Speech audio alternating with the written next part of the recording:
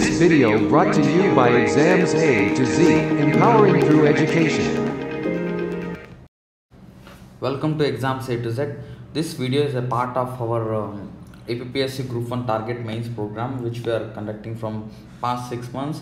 Regularly, we are posting daily 2 questions in our website, and we have given entire schedule of this Appsc Group1 Target Mains program schedule, and this is today's questions. Today is 29th July 2020, and today's questions are from this syllabus. So implications of it is from the bifurcation unit. Implications of financial resources of the state government, developmental opportunities, socio-economic, cultural and demographic impact of bifurcation, and impact on river water sharing, and other 2 issues. So here we have focused in these 2 questions.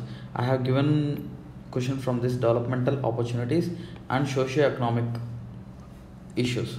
So here these two areas we have given these 2 questions. Let us see those 2 questions today. Andhra Pradesh government is planning to establish 3 capitals in this contest.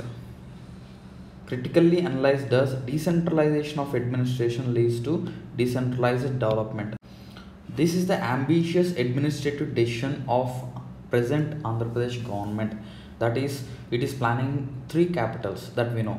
So whether the establishment of 3 capitals leads to a decentralized administration, which in turn leads to decentralized development. So if ఈ 3 Capitals ఏర్పాటు చేస్తే మన రాష్ట్రంలో decentralised administration చేస్తే, అంటే 3 Capitals అంటే ఒక చోట మనం we are establishing assembly in Amaravati, కర్నూలులో high court పెట్టబోతున్నాము, and executive capital as Visakhapatnam ఏర్పాటు చేయబోతున్నాము.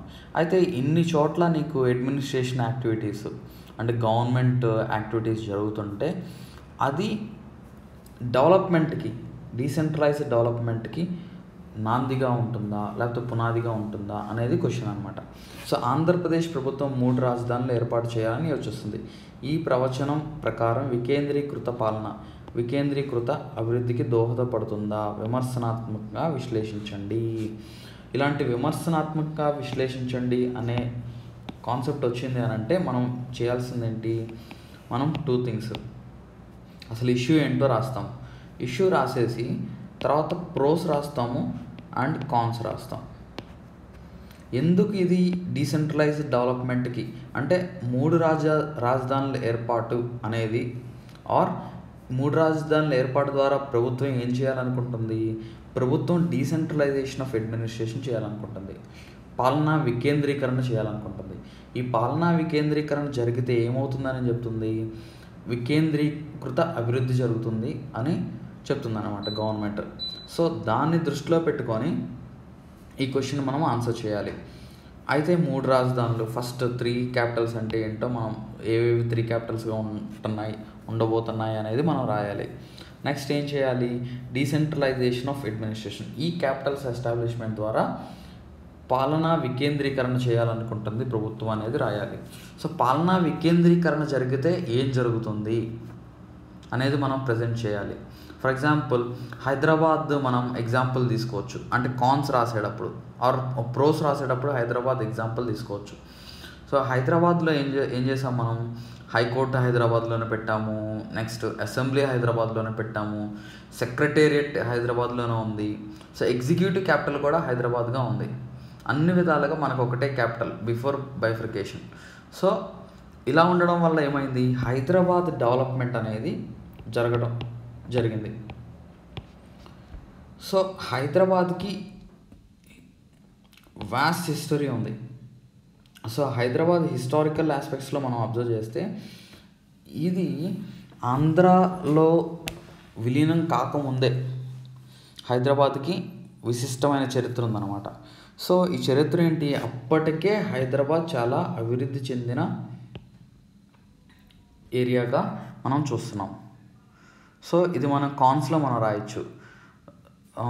అయితే తర్వాత తదనంతరం కూడా హైదరాబాద్ డెవలప్ అవ్వడానికి కారణాలు ఏంటంటే ఈ పాలన మొత్తం కూడా హైదరాబాద్ కేంద్రీకృతంగా జరగడం వల్లే అనేది మనం ప్రోస్లో రాసుకుంటూ వెళ్ళచ్చు.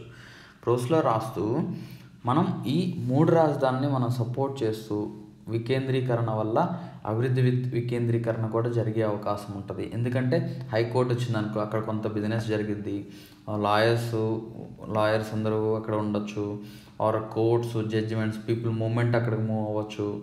సో అండ్ అక్కడ ఇన్ఫ్రాస్ట్రక్చర్ క్రియేట్ చేయాలి. సో అక్కడ కర్నూలులో కొంచెం అభివృద్ధి జరిగే అవకాశం ఉంటుంది.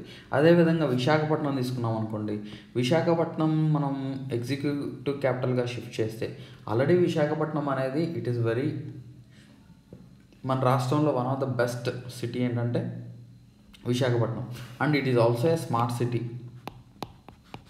సో అటువంటి సిటీని మనం ఎగ్జిక్యూటివ్ క్యాపిటల్గా చేస్తే ఏమవుతుంది, ఇంకా అభివృద్ధి చెందడానికి అవకాశం ఉంటుంది. మనం ఇప్పుడు అబ్జర్వ్ చేస్తున్నాము, విశాఖపట్నం చుట్టుపక్కల ఏరియాలన్నీ కూడా అభివృద్ధి చెందే అవకాశం ఉంటుంది ఈ ఎగ్జిక్యూటివ్ క్యాపిటల్గా చేయడం వల్ల. అదేవిధంగా అమరావతిలో మనం ఆల్రెడీ ఇంతకుముందు క్యాపిటల్ అనే అనుకున్నాము, కానీ బట్ ప్రెజెంట్ గవర్నమెంట్ దీన్ని మార్చిపోతుంది. సో అయితే ఈ అమరావతిలో మనం అసెంబ్లీ ఎస్టాబ్లిష్ చేయబోతున్నాం. సో ఈ అసెంబ్లీ ఆల్రెడీ ఉంది, దీన్నే ఇంకా శాసన రాజధానిగా చేయబోతున్నాం అనమాట.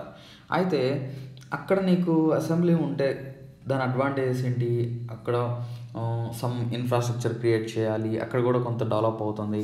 అమరావతి నెక్స్ట్ గుంటూరు, విజయవాడ మధ్యలో ఉంది కాబట్టి, సో గుంటూరు, విజయవాడ, అమరావతి మొత్తం కలుపుకొని ఒక ట్విన్ సిటీస్గా డెవలప్ అభివృద్ధి జరిగే అవకాశం ఉంటుందన్నమాట. సో ఇవన్నీ కూడా మీరు ప్రోస్లో రాయొచ్చు. కాన్స్ ఏంటి, కాన్స్ ఏ విధంగా మనం చేయొచ్చు అంటే, ఫర్ ఎగ్జాంపుల్ ఢిల్లీ ఎగ్జాంపుల్గా మనం తీసుకోవచ్చు. ముంబై ఆర్థికంగా బలంగా ఉందా, ఢిల్లీ ఆర్థికంగా బలంగా ఉందా, ఈ రెండిట్లో మనం కంపేర్ చేస్తే మన దేశ రాజధాని ఏంటి, ఢిల్లీ. కానీ ఫైనాన్షియల్ యాక్టివిటీ మొత్తం కూడా ఎక్కడ జరుగుతుంది, ముంబైలో జరుగుతుంది. సో దీని నుంచి మనం ఏమర్థం చేసుకోవచ్చు, కేంద్రీకృత పాలన అంటే ఒకే క్యాపిటల్ అయినంత మాత్రాన అది అభివృద్ధి చెందుతుంది అనడానికి లేదు. Delhi is Delhi is better city than any other cities మనం చెప్పుకోవచ్చు. కానీ ఇక్కడ మనం వెన్ కంపేర్ టు ముంబై తీసుకుంటే నీకు ఫైనాన్షియల్ యాక్టివిటీస్ అన్నీ కూడా, ఎకనామిక్ యాక్టివిటీస్ అన్నీ కూడా ఎక్కడ జరుగుతున్నాయి అంటే it is happening in Mumbai. So ఇది ఎగ్జాంపుల్గా చెప్తూ మనము 2-3 పాయింట్స్ మనం రాయొచ్చు. This is about this answer. మనం నెక్స్ట్ క్వశ్చన్కి వెళ్దాం. Discuss the socio economic impact of bifurcation on Andhra Pradesh. So ఇది కూడా చాలా ఇంపార్టెంట్ మనకి ఎగ్జామ్ పాయింట్ ఆఫ్ వ్యూలో. సో ఏంటి, పునర్వ్యవస్థీకరణ ఆంధ్రప్రదేశ్ యొక్క ఆర్థిక సామాజిక పరిస్థితులను ఏ విధంగా ప్రభావితం చేసిందో చర్చించండి అనే క్వశ్చన్ అనమాట. అయితే ఇక్కడ సోషల్ ఇంపాక్ట్ ఏంటి, ఎకనామిక్ ఇంపాక్ట్ ఏంటి అనేది మనం రాయాలి. So which is very important, focus on it and research చేయండి and try to right.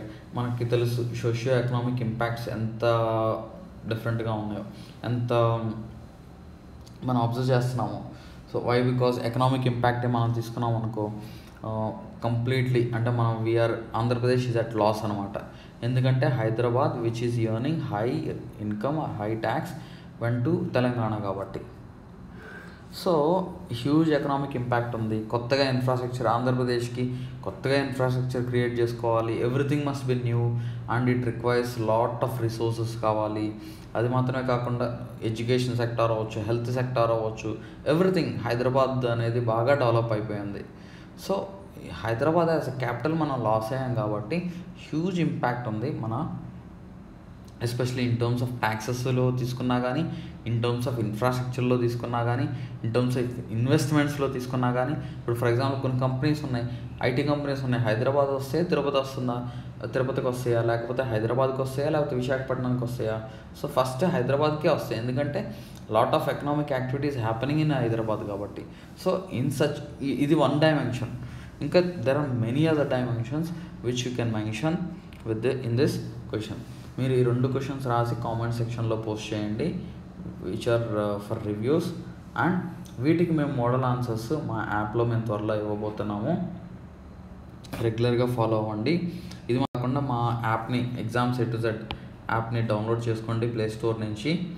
And మేము మా యాప్ ద్వారా మేము ప్రొవైడ్ చేసే సర్వీసెస్ అన్నీ ఇక్కడ మేము లిస్ట్ అవుట్ చేసాము. You can check it out. And science and technology material for Appsc Group1 place చేసాం, గవర్నెన్స్ మెటీరియల్ ప్లేస్ చేసాం, ఎథిక్స్ మెటీరియల్ ప్లేస్ చేసాం, AP geography quick revision material place చేసాం, 40 essays on current affairs place చేసాం, 20 essays on socio political issues place చేసాం, 20 essays on socio environmental issues place చేసాం, 21 essays on issues of civic awareness place చేసాం, AP history mains 50 most important questions and question answers in English place చేసాం. And 100 science and technology mains question and answers in English మేము place చేసాం. ఇది మాత్రమే కాకుండా material in Telugu మనం observe చేస్తే science and technology 100 most probable question answers in Telugu మేము place చేసాం. నెక్స్ట్ ఏపీ హిస్టరీ తీసుకుంటే mains 40 most important questions and answers in Telugu మేము ప్లేస్ చేసాం. అన్నీ కూడా ఈ మెటీరియల్స్ అన్నీ APPSC Group1 సిలబస్కి and APPSC Group1 pattern of requirement, Group1 examiner ఏ విధంగా క్వశ్చన్స్ అడుగుతాడో అలాంటి క్వశ్చన్ మోడల్స్తో మేము తయారు చేయడం జరిగింది.